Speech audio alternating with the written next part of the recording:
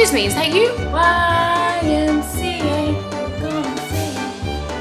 Okay, I don't even remember the words to YMCA. Like, who am I? Crawling around in my crib? Can I even crawl in my crib right now?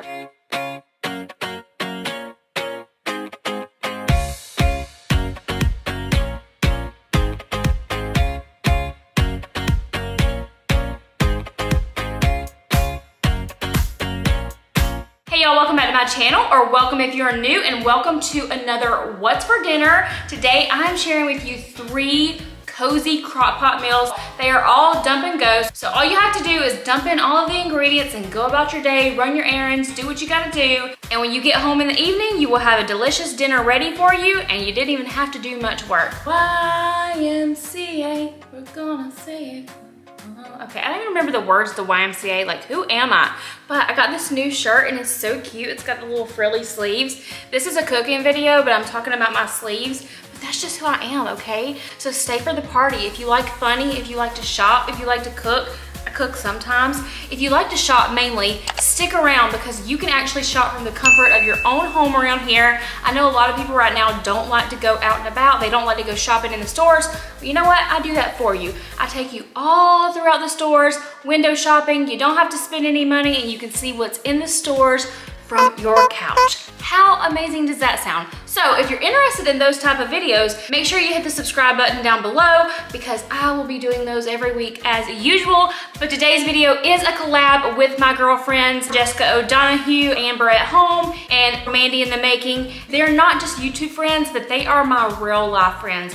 They are an amazing group of ladies. And I just wanna let you guys know that over here on my channel, since I don't cook quite as much as the other girls, all of my recipes are super duper easy because that's the way I do it around here. They're all very kid friendly. There's never a whole lot of ingredients and they're perfect for the beginner cook. With all that being said, make sure you check out the other girls' channels after you leave mine. Check out what wonderful recipes they're gonna be sharing today. I have no idea what they're sharing. We haven't even talked about it, but they are gonna all be sharing crock pot videos. I will leave them all linked down below in the description box. Let them know I sent you. With that being said, let's jump right into the video and see what recipes I have to share with you today. Okay, so today I am sharing a fun recipe with y'all. Who does not like chicken and dumplings? This is super easy. I'm gonna go ahead and set this on high for 4 hours just so we can get it, you know, going. It is already about 12 in the afternoon, so I wanna make sure it's ready on time for dinner. But all you're gonna need is about 1.5 to 2 pounds of chicken. I actually like less chicken in my chicken and dumplings, if that makes sense. Onion powder, garlic powder, about 1 teaspoon of parsley. You're also gonna need like pepper.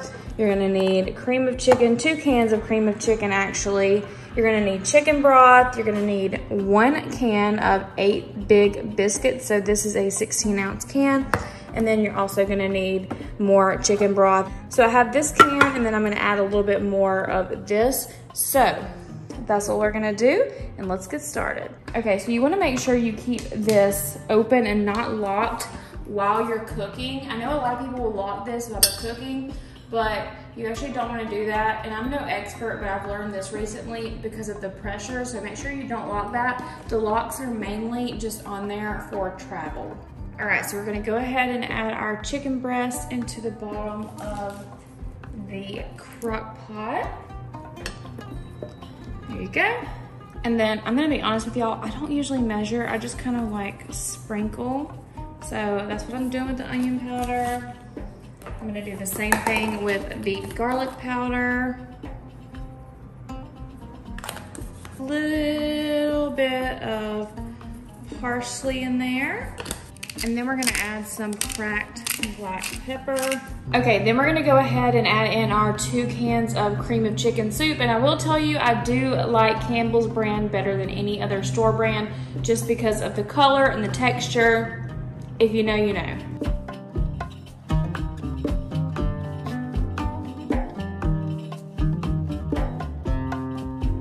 And then I'm gonna go ahead and take this chicken broth. I don't think this is going to be enough, but we'll see once I get it in there how much it makes if I have to open another can or not. Okay, so I've decided to measure out the chicken broth to about 3 cups. I'm hoping I have 3 cups in here. If I do, I will have to open the other can, but I'm afraid I have about 2 cups, like exactly. Check this out, 2 cups. Then I'm gonna use my handy dandy old school can opener to open this can so we can put in probably just about a half of this one. Does anybody else just open yours like halfway because you know it's gonna come out anyway? That's always what I do. Yes. Okay, so once you have all of that done, you're actually gonna go ahead and just stir this all together, and it's going to cook on high for about 3 hours. And once that 3 hours is up, you can actually come back in here and shred your chicken with 2 forks. And then that's when you will put in your biscuit dough. And I will show you that when we get to that point. So stay tuned. I'm so excited. Chicken and dumplings is like my favorite comfort meal. This, I'd say, cheeseburger soup and white chicken chili. So I've got 3 favorites. So like I said, I have mine set on 4 hours because it does not do 3 hours, but I'll be looking at the clock and I'll come back and check on it periodically. That way I'll know when to add in my dumplings. All right, so we're gonna check on the chicken and dumplings really quick. So looks like they may be ready to shred. So let's give it a try. It looks like there's not that much chicken in here, but it will, once I, tear it apart, it will kind of thicken this up, and then when I'll put the biscuits in, it definitely will. So that's what we're gonna do now.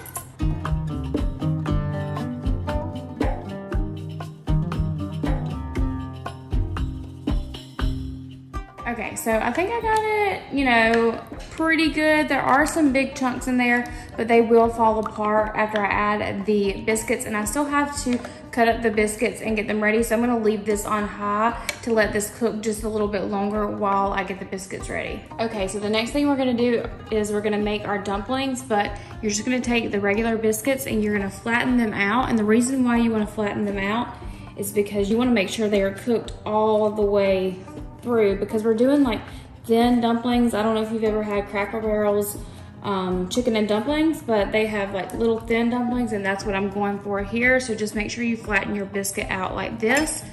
Just take a little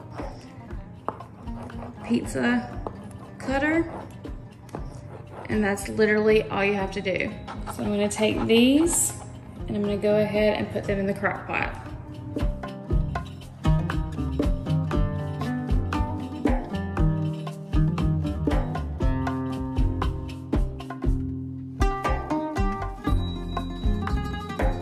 As you can see, the 4 or 5 pieces that I already put in there are already getting bigger. So I'm gonna go ahead and add what I've got cooked or cut up right now. And you're gonna end up cooking these for about an hour on high, and then it should be done and ready to serve. So I have these 4 biscuits right here, and then I have a couple more I need to cut up.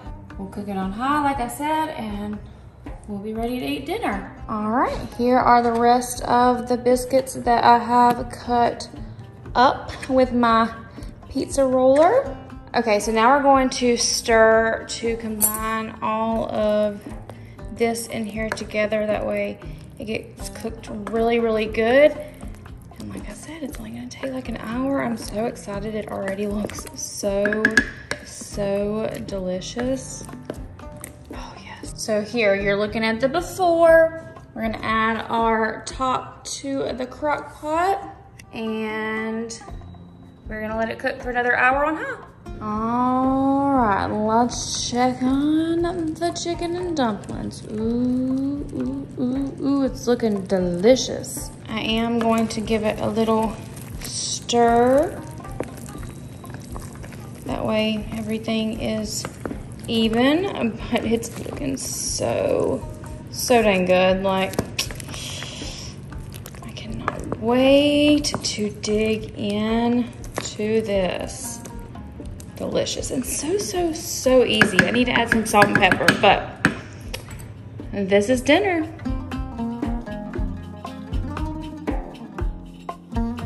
And this is what the finished product looks like when it's done. It looks so delicious. Okay, so today's crock pot recipe is super easy. It is cheesy chicken spaghetti. It is so delicious.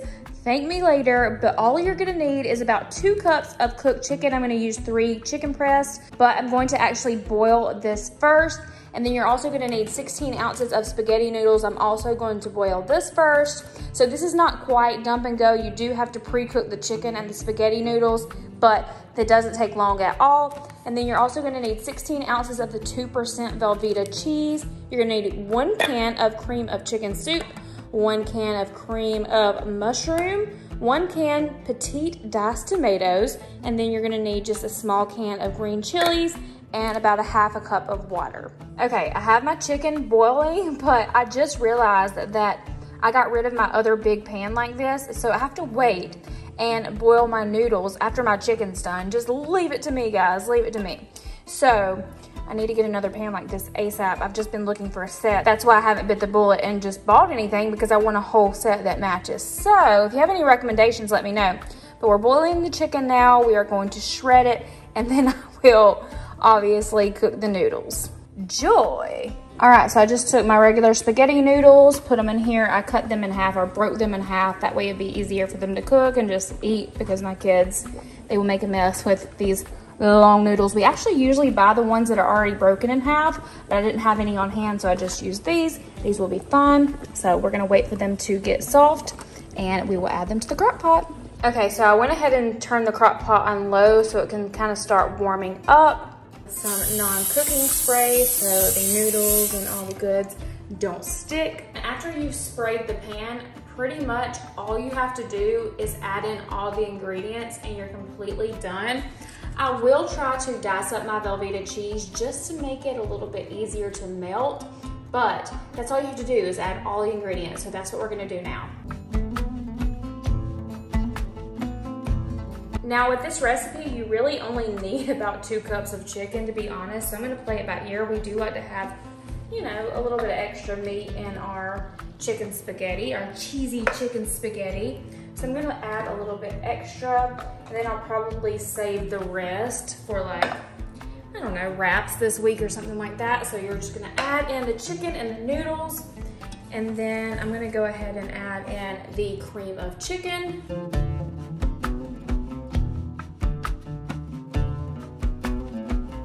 Next, we are going to add in the cream of mushroom soup. Now I'm gonna go ahead and add in the petite diced tomatoes. This is a 14.5 ounce can. It's filling the crock pot up. It's gonna be so delicious. And then we are going to add our chopped green chilies. Now I'm going to take my Velveeta cheese and I'm just going to chop it up very gently into a few pieces. That way it's easier to melt.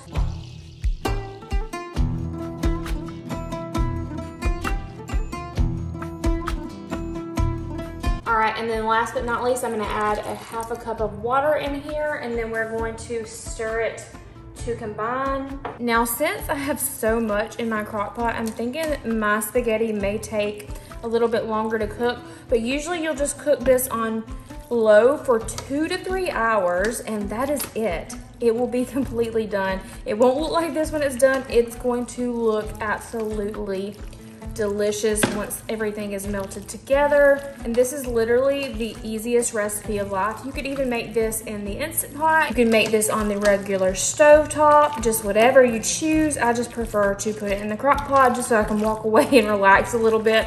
That's my honest opinion about it. So I thought I put my crock pot on low, but I put it on high. So I'm actually gonna put it on 8 hours on low because that's the only option that my crock pot has. I have the Hearth and Hand crock pot from Target. It is the Crockpot brand. I absolutely love it. So we're gonna cook it on 2 to 3 hours, just depending on your crock pot and how it works.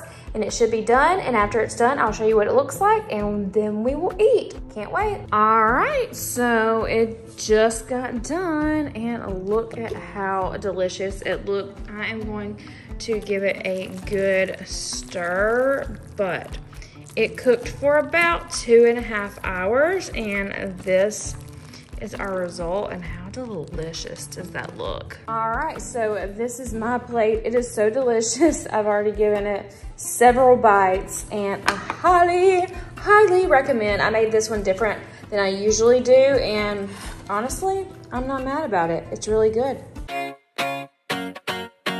All right, so today we are getting ready to decorate for fall and all the things. Can you not see? We are gonna make the easiest recipe of life, and that's because I did a Walmart order and one of the potatoes were molded, so I just threw them all away because I was like, no, that's disgusting, y'all. My whole pantry smelled like, I don't know, I thought it was cat litter or something. I can't even put my finger on how nasty it smelled. So today we are making the easiest pot roast recipe, if you wanna call it, that you ever did see. It is so good. It is different than any other pot roast recipe you see. So you're gonna need a roast. You're gonna need some little carrots like this chopped up. Now I honestly will probably only use about half of this bag. You're going to need 1 white onion, and I'll probably only end up using about half of this onion because it is a larger onion. And then you're gonna need 1 can of beef broth. You're gonna need some teriyaki sauce, and then you're also going to need some sweet golden mustard. You can actually use honey mustard. Sometimes I use honey mustard for this recipe, but I didn't have any honey mustard, so we're just gonna use this sweet golden mustard. It's barbecue sauce, but I love barbecue teriyaki as well, so I think this is gonna be delicious, and literally you dump and go, and it'll be done in like 7 to 8 hours. I'm so excited for this recipe. It's gonna be so good. Okay, so like I said, this recipe is mostly dump and go. So what I'm going to do is I'm gonna come in and I'm gonna put my roast in. And as you can see, it's turned a little bit brown. We're literally on the same day it's supposed to expire. But I don't know, I smelled it, it smells fine, so we're going with it. We're gonna put in about 1 cup of onions, chopped onions. And then I'm also going to add in 1 cup of shredded carrots. After that, we're gonna go ahead and add in our can of beef broth. Okay, so now that my beef broth is added in, I'm going to add about 1/2 cup of teriyaki sauce. That's all you're gonna need. And then if you wanna make it a little bit thicker, you can always add some cornstarch or something like that. And then next I'm gonna add my usually regular barbecue sauce or honey mustard, but this time we are going to use the sweet golden mustard, which is my favorite barbecue sauce of all time. And I cannot wait to try this tonight. It's going to be delicious. And now I'm just going to add about 1 cup of the barbecue sauce. Look how good that looks. Okay, so now that we have everything in here that we're going to add in, I'm just gonna stir this around. There's not much stirring you can do. This will end up falling apart, but just kind of get it all covered and mixed in. And I've decided I'm going to add in something a little bit extra this time. I'm going to add in a little bit of garlic and paprika mixed together. I think I added a little bit of onion powder to this too, but you don't have to do that. You're gonna get plenty of flavor from the onion, but just kind of swirl it in there. Normally I probably would have put it in before last. I don't know. You never know with me, but stir it in. That way it gets all mixed up, and we are ready to cook, baby. Pop your top on, and then we are going to cook it on low for 8 hours, 7-8 hours. Just come back and check on it, you know, every 2 to 3 hours. Come give it a check, a stir, and you will be set. It already smells so delicious in here. All right, so it's been about 2 hours. We are going to check on our pot roast and see how it's looking. It's looking pretty good. Looks like it's cooking up. Give it a little stir. Oh my gosh, look, you can kind of like already pierce into it. Yes, it smells so delicious.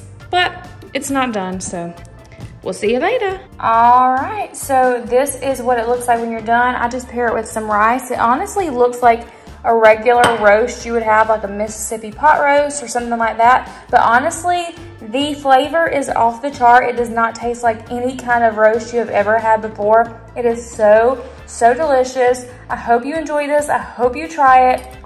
And I'm about to dig in.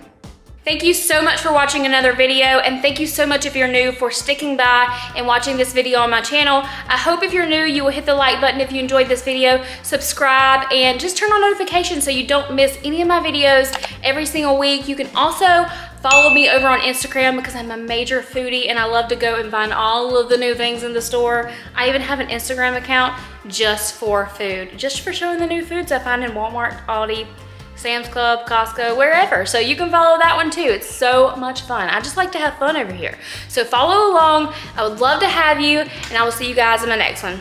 Bye.